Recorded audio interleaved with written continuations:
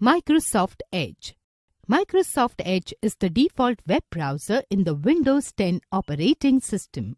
To open Microsoft Edge, follow the steps. Step 1. Click on Start button.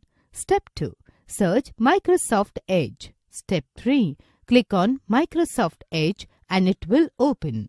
Or also, you can click on the Microsoft Edge icon on the taskbar. Parts of Microsoft Edge window.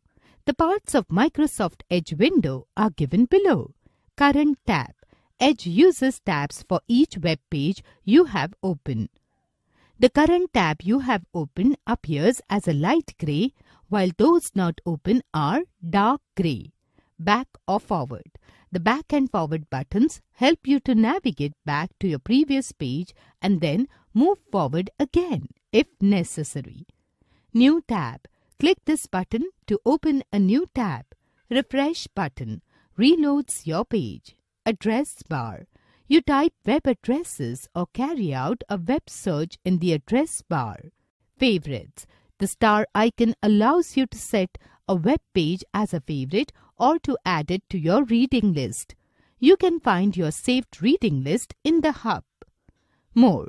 More is where you'll find all the extra features such as private mode, zoom, print and additional settings.